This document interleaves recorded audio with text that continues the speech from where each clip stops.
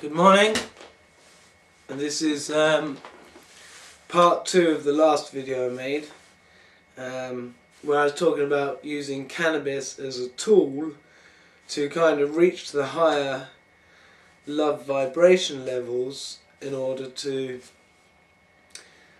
speak to God, work out some stuff in your life.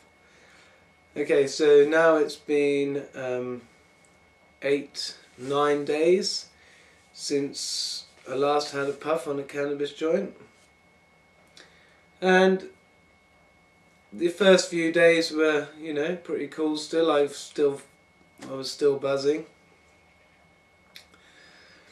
and then the weekend was pretty good because I was with my son, and then yesterday was pretty crap, and today I'm feeling a bit better.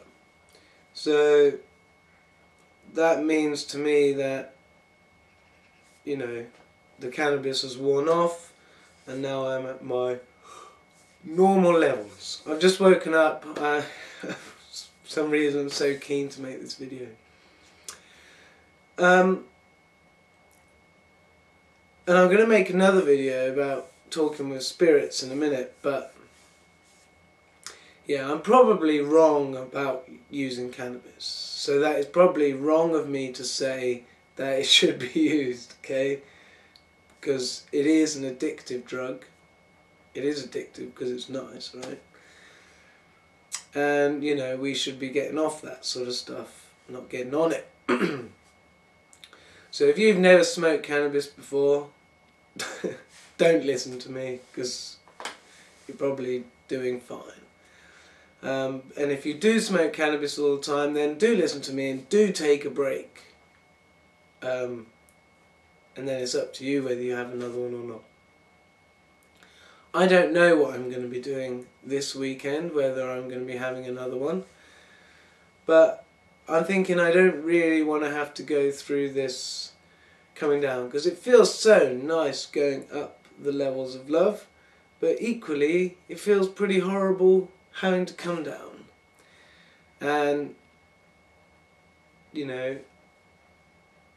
it's only temporary, it's fake, so I don't want that. I want real stuff, so I shouldn't have to be doing any cannabis to make me realise stuff.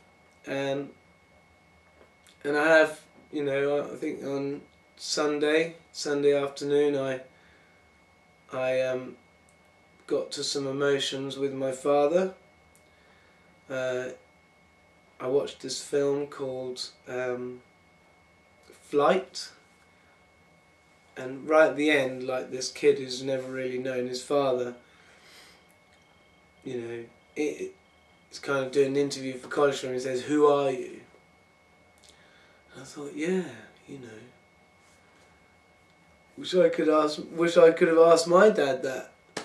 And then thought to myself, well, not easy to ask him when he's dead, is it?